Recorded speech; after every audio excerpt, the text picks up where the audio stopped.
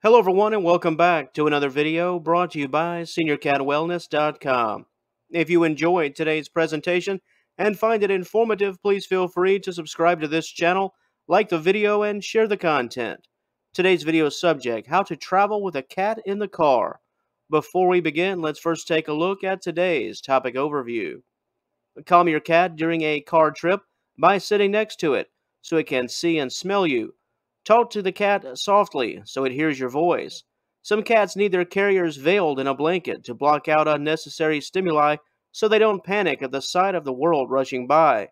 Other cats will benefit from calming music or pheromone sprays. While it's fair to say that most cats probably hate or highly dislike car rides, that's certainly not always the case. However, felines can find car rides quite stressful, if nothing else. After all, cars are loud, a bit jolting, have a different smell than what they're used to at home, and the list goes on. When it comes to your role as an owner, the objective is obviously to make your cat as calm and content as possible, especially if the car ride in question just can't be avoided, like a trip to the vet. Our goal here today is to simply provide you with a little assistance. Let's first begin with a few symptoms that could reveal anxiety in your cat. After all, not all distress is blatantly obvious.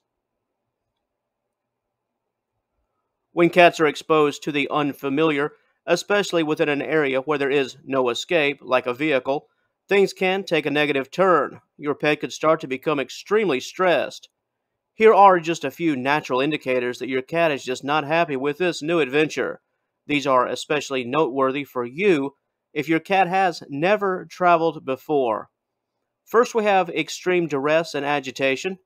Next, excessive salivation, nausea and vomiting, trembling, attempting to escape. This can cause a major problem for the most obvious of reasons, as it's very difficult to focus on the road ahead with chaos of this sort in the vehicle. Next, we have yowling or loud meowing, panting, scratching at the carrier, soiling the carrier bedding, and aggression, and even hissing. While most of these speak for themselves, the ability to quell these situations is the top priority for everyone involved. So, the meltdown is well underway. Are you just wishing you could turn back the clock and do things differently? Before your cat freaks out, put together a game plan in advance of your cat's road adventure. For that, we offer up the following tips. Let's start off with choosing a comfortable cat carrier. It all starts with physical comfort, building a content foundation. Your cat's carrier should be roomy and durable, not a tight-fitting box. Your pet needs to be able to stand up, turn around, and relax in a comfortable fashion.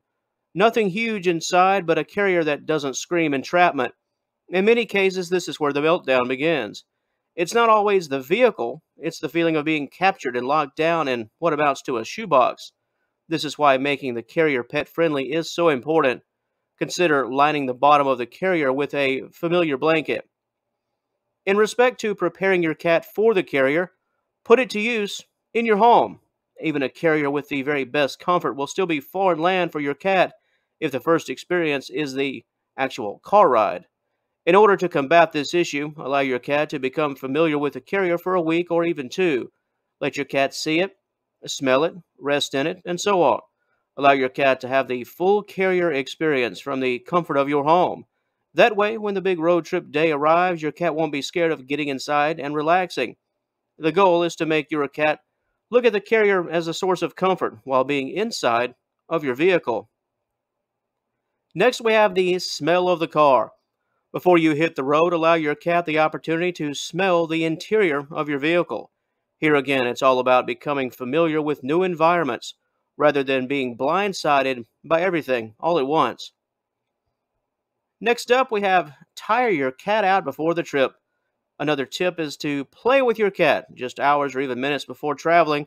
The objective is to tucker your cat out, as they say.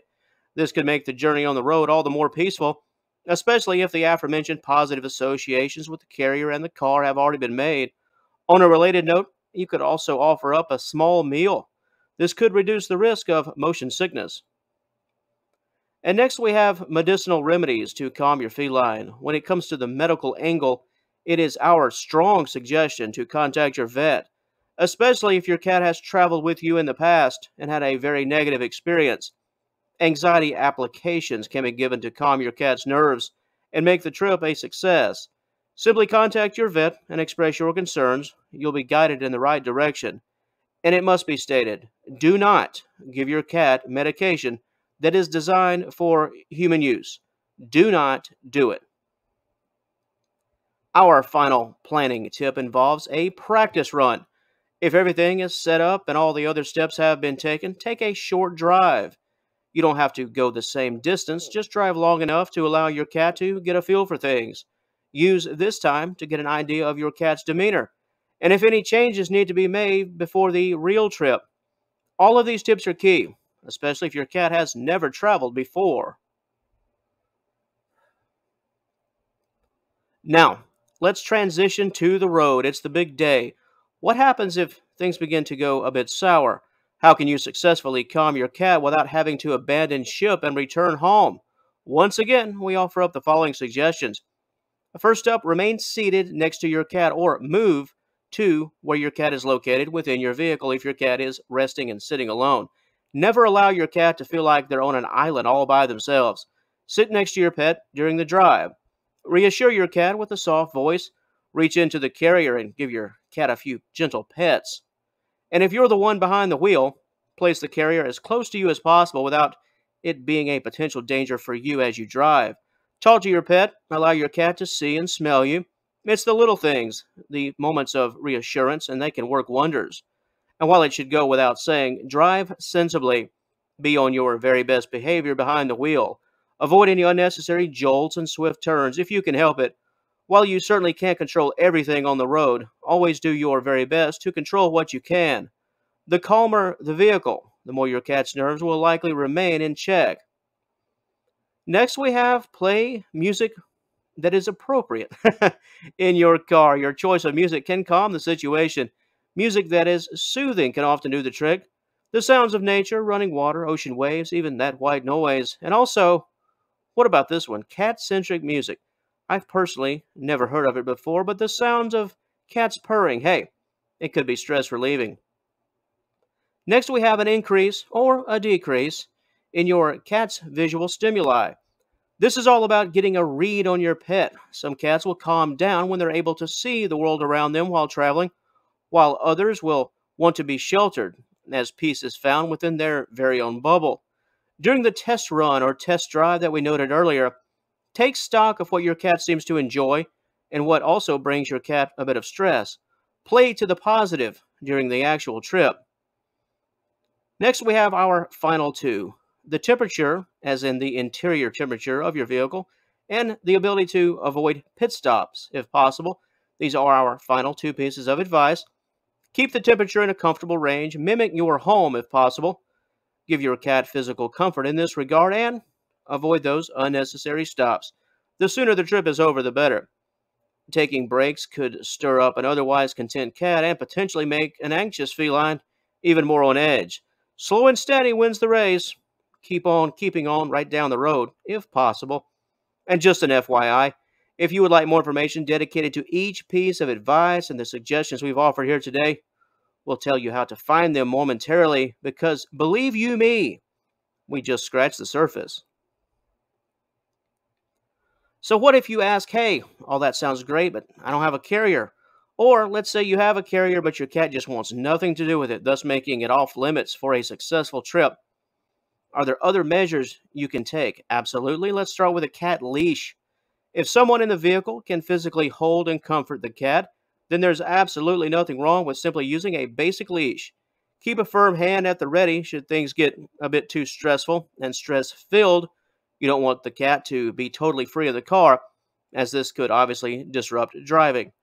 Next up, we have a sports bag. Some cats just want to be super comfortable. A sports bag is a great option. As long as the bag has a smooth base and is well ventilated, it could and should work like a charm. You can also add your cat's favorite blanket just to make travel more accommodating. It must be said that for so much as carriers do, and they do serve a wonderful purpose, they can be a bit intimidating. Sometimes it's best to use familiar comforts in order to get your cat to display that comfortable behavior. Next, we have a good old fashioned cardboard box. If you're in need of a carrier of sorts, a cardboard box can work as long as it is properly secured and ventilated. Place your cat's favorite blanket. That's a theme, by the way, if you haven't noticed that favorite blanket. Place it inside and you're well on your way. And finally, the old fashioned laundry basket. Place familiar items, here we go again, inside while petting and talking to your pet for the duration of the trip. It goes without saying that some of these suggestions certainly work better if you have multiple people on board for the trip. However, if you're in a bit of a pickle, as they say, and the trip is fairly short, a laundry basket could work, just as long as someone is seated near the cat to provide both physical and emotional comfort and support. And if you would like more information concerning today's subject matter, and there is indeed so much more, please click the initial link in the description box below and join us at seniorcatwellness.com. And once again, feel free to like and share this video and subscribe to the channel if this type of content is of interest to you. Before we close things out, how do you travel with your cat? Do you use a carrier? Perhaps other recommendations that were featured here in this video? Please let me know. Hit me up in the comments section. I'd love to read about how you travel with your ever so precious cargo. Thanks for watching, and we'll talk to you later.